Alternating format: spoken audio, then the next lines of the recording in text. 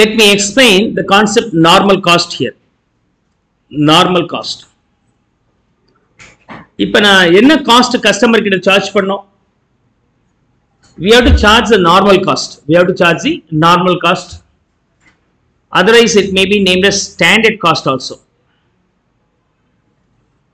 Standard cost or normal cost ரெண்டு ஒன்று தான். Actual cost சார்ஜ் பண்ணுமா, normal cost சார்ஜ் பண்ணுமா கஸ்டமர் கிட்ட இருந்து? Actual cost சார்ஜ் பண்ணுமா, normal cost சார்ஜ் பண்ணுமா? Now the question is both are same அப்படின்னா கிடையாது. இப்போ கஸ்டமர் கிட்ட இருந்து நான் என்ன காஸ்ட் சார்ஜ் பண்ணணும்? Normal காஸ்டா, actual காஸ்டா? So we have to charge the normal cost, not the actual cost. So let me brief the difference between normal cost and actual cost. Normal cost and actual cost உள்ள difference நான் சொல்றேன். For example, நீங்க போயிட்டு ரெஸ்டாரண்ட்ல hot milk order பண்றீங்க. அவங்க என்ன பண்றாங்கன்னா 250 ml மில்க 250 ml milk rupees 25 in total, per ml being 0.1. நீங்க கேட்ட ஹாட் மில்க பாயில் பண்றதுக்கு ஒரு 50 ml evaporation loss ஆகும். இது normal loss. From the previous year experience, we determined that for preparing that hot milk, we lose around 50 ml. As it gets evaporated, it's a waste. Intangible form இருந்தா அது waste தான். அதுல இருந்து ஒரு பைசா கூட நமக்கு ரெக்கவர் ஆகாது. இதுவே scrap இருந்துச்சுனாக்கா there may be chances of negligible value. அதை நம்ம சப்ட்ராக்ட் பண்ணிக்கலாம். அப்ப 200 ml தான் எனக்கு என்ன வருது, அவுட்புட் வருது அப்படின்னு சொன்னாக்கா 25 rupees will be the billing amount for 200 ml.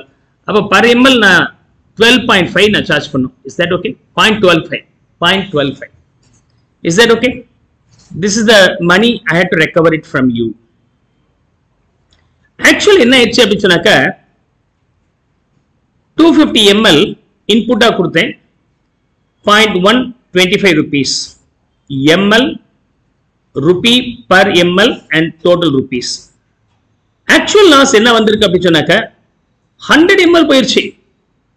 நம்மால என்ன பண்ணிட்டாரு, 100 ml போன உடனே 150 ml தான் நம்ம கிட்ட இருக்கு. 150 ml உடைய விலை 25 ரூபா அப்படின்னு சொல்லிட்டு பில் போடுறாரு. So அப்ப 25 divided by 115 போட்டோம்னா 0.17 வந்து பில்லிங் போடுறாரு. Now is it advisable to charge this way? உடனே கேள்வி கேட்பீங்க, என்னங்க ஆச்சு, இது ஏங்க 100 போச்சு அப்படின்னு கேட்டீங்க. அவங்க என்ன சொல்லுவாங்க, சார் 0.125 நார்மலா வந்திருக்கும், எனக்கு 0.17 எக்ஸ்ட்ரா வந்திருக்குன்னு சொன்னால் அடுப்பு அணைக்காம விட்டுட்டேன், இன்னொரு 50 ml சேர்ந்து எரிஞ்சு போயிடுச்சு சார். அது அடுப்பு அணைக்காம விட்டதுக்கு உங்க தப்புக்கு நான் எப்படிங்க தருவேன்? So I will pay you only based on the normal cost, not the abnormal cost. Okay. அதே சமயத்துல ரிவர்ஸ்ல கூட நடக்கலாம். ml and rupee, per ml and rupee, 250 ml and 0.1 and 25. Now actual loss எவ்வளவு வந்திருக்குன்னா வெறும் 25 ml தான் வந்திருக்கு. அரைகுறைய காய்ச்சி விட்டு கொடுத்துருக்கிறான், பச்சை பால் ஸ்மெல் வருது, என்ன பண்றது?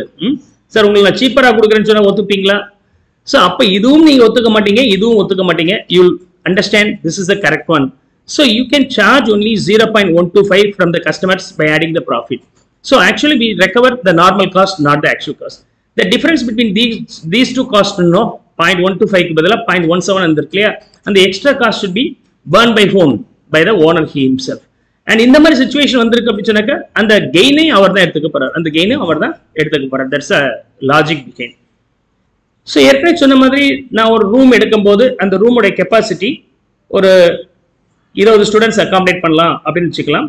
So this much 5 into 4 20 students capacity, 20,000 நான் ரெண்ட் பே பண்றேன் அப்படின்னா ஒரு ஸ்டூடெண்ட்காக நான் வந்து 1000 ரூபாய் ரெண்ட் சார்ஜ் பண்றேன், பே பண்றதா நான் வச்சுக்கிட்டேன்னா, if you are studying for a semester, I have to recover 1000 into 6,000 rupees as rent from a student, and I have to add the faculty remuneration and other all here. மற்றது எல்லாமே இதோட நம்ம சேர்த்துக்கலாம். Suppose because of due to poor admission I got only 5 students. அப்ப 20,000 divided by 5 னு போட்டோம்னா இதுதான் என்னுடைய காஸ்ட். அப்ப எவ்வளவு வருது? 4000 ரூபாய். ஸ்டூடெண்ட்ஸ் கிட்ட ஒரு மாசத்துக்கு 4000 ரூபாய் ரெண்ட்டுக்கே ஆகுதுங்க. 6 மாசத்துக்கு 24,000 ரூபாய் வருது, உங்களை சார்ஜ் பண்ண முடியுமா? So definitely it's not possible. So I have to recover only how much? அதே 1000 rupees நார்மலா என்ன காஸ்ட் வருதோ அதுதான் from all the students I can recover for the 6 months 6000 recover பண்ணலாம். இப்போ இந்த extra payment பண்ணலே 18000 rupees, it is my loss can be debited in my P&L account. Sometimes naturally what happens in the good admission period I get around 30 students அப்படினா extra seats எல்லாம் நான் அங்கேயே arrange பண்ணிக்கிறேன். So I will not change the capacity, but I can manage within the same room by adding some extra seats. அதனால எனக்கு வந்து I am getting around 30 students அப்படின்னு சொன்னாக்க 667 தான் வந்திருக்கு. அப்ப ஸ்டூடெண்ட்ஸ் கிட்ட 667 6 மாசத்துக்கு வந்து எனக்கு என்ன வந்திருக்கு அப்படின்னு சொன்னாக்க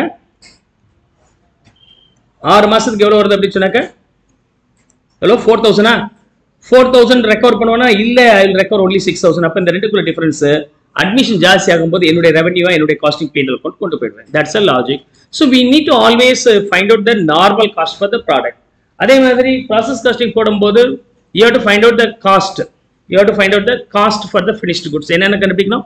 Cost for the finished goods, cost for finished goods, as well as the cost for abnormal loss or abnormal gain.